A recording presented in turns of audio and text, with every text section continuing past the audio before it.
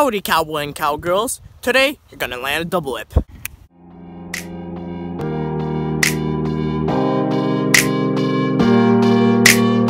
But behind closed doors I'm a fool for your love.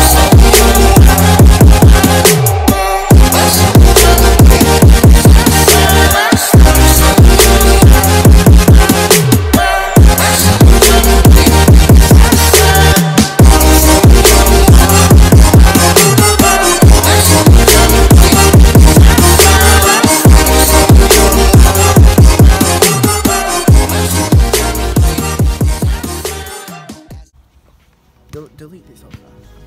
Alright, before we do anything, the first step to land a double whip is to be able to tail it. Click the card right there. I made a video on how to tail it, and when you're going to be able to learn to tail it, come back to this video. You guys already know how you're riding your scooter, so no need to worry about that.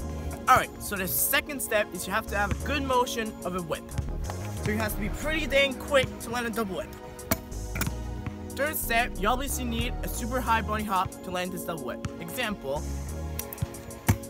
Fourth step, you'll need that kicking motion at first to get one whip going and then finish the rest with your arms. Go. Fifth step, you need them positive knowledge.